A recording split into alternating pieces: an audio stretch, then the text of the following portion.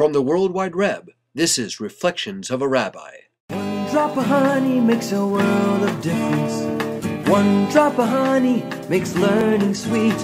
Add one drop of honey to Talmud Torah, and you've got a team that can't be beat.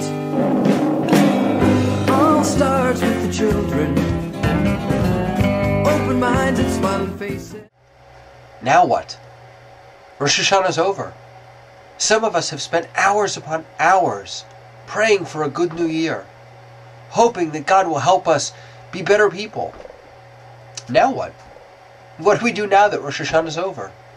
Now that we're in the Aseret Yemei Teshuvah, the 10 days of repentance, now that Yom Kippur is looming down upon us, or if you're watching this later, now that the high holidays are behind us, now what? Well, along comes Rambam. Rabbi Moses ben Maimon from the 12th century comes along with some really good advice for us about how to take our words and have them mean something. Rambam tells us that real tshuva gemura, complete returning, complete repentance, can only come when you find yourself in the same situation, able to perform that sin again, to make that mistake again, and you don't do it. That's how you know that you've done tshuva, that you are in that same situation and you don't make the mistake again. What are the steps to help us get there? Well, Rambam gives us a few. The first step, he says, is stop thinking about it. Abandon it from your heart. Get rid of it. Whatever it is that you have done or that you're doing that is causing your heart to ache, anything that is keeping you from reaching the kind of person that you want to be, that you can be, the first step, he says, is abandon those thoughts. Get rid of them. Excise them from your life. Don't let them control you anymore. And then he says, you have to regret the past. Don't pretend like it wasn't important. Mistakes that we make are important. They're hurtful. And we have to take responsibility for them. And we have to regret the mistakes that we've made. And he says, Rambam teaches, that we have to both abandon these thoughts and regret the action, so much so that God's self will testify on our behalf. And you know that God knows all the things that we're not willing to say out loud. God knows what's going on in our heart and what's going on in our mind. God knows our deepest thoughts, so if we're not serious, God's going to know it. We have to be serious enough about this work that God's self will testify on our behalf.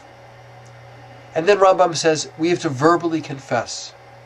We have to go up to those people that we've harmed, and we have to say, I'm sorry that I did this to you.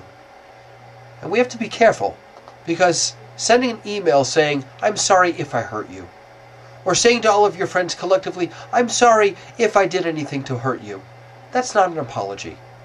Rambam tells us you have to know exactly what you did, and you have to confess and apologize for that. Just like Moses said to God, the children of Israel have committed a sin. And then Moses says, they built the golden calf. Moshe doesn't just say they made a mistake. Moshe says exactly what they did wrong. Verbally confess your sin.